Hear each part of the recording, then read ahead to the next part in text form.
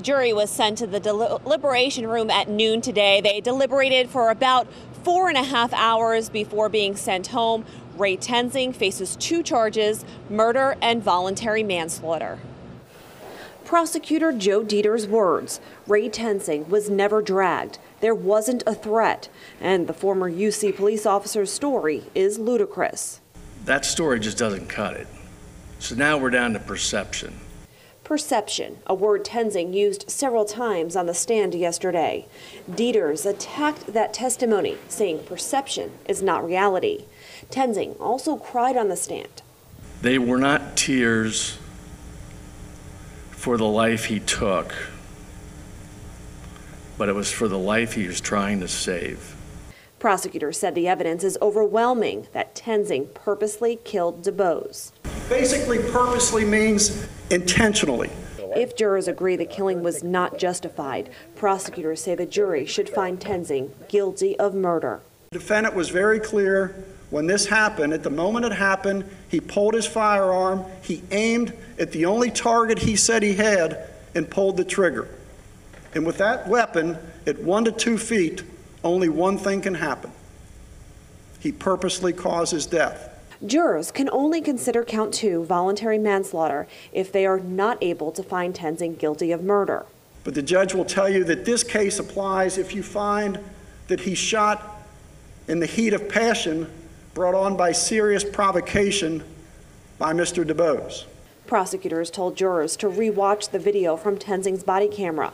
They called the video the ultimate witness. And jurors are able to review that video during deliberations, which are scheduled to resume around 8 o'clock tomorrow morning. Reporting live downtown tonight, Karen Johnson, WLWT News 5. Karen, thank you. Now, after the prosecution laid out its first closing argument, it was Stu Matthews' turn for the defense. For more than a week, the veteran attorney has tried to plant seeds of doubt in the minds of the jury. WLWT News 5's investigative reporter Todd Dykes live now with Matthews' closing argument. Todd.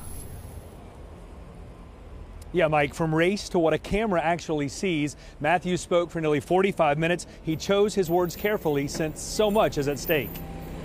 Defense attorney Stu Matthews began his final defense of Ray Tenzing by talking about this T-shirt featuring a Confederate flag. Tenzing wore it the day he shot and killed Sam DuBose, but testified the flag means nothing to him. They're trying to portray Ray Tenzing as a racist. That has nothing to do with this case. Matthews said prosecutors entered the shirt as evidence because their case is so flimsy. When you don't have a good case, you create a smokescreen to try to divert attention from what the real issue in the case is. And that, ladies and gentlemen, is exactly what the state of Ohio has attempted to do in this case. After dealing with Tenzing's controversial T-shirt, Matthews tried to convince the jurors the former UC police officer feared for his life when he killed DuBose during a traffic stop. He wasn't angry or upset with Sam DuBose. He was scared to death.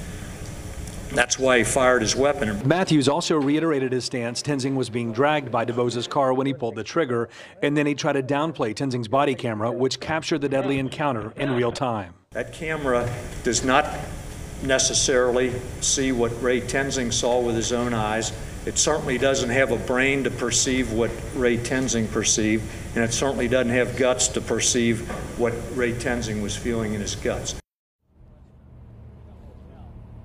Now, Ray Tenzing faces 2 charges in this case. The first, murder, carries a sentence of 15 years to life. The sentence for voluntary manslaughter is 3 to 11 years. Of course, Matthews hopes the jury finds Ray Tenzing not guilty on both counts.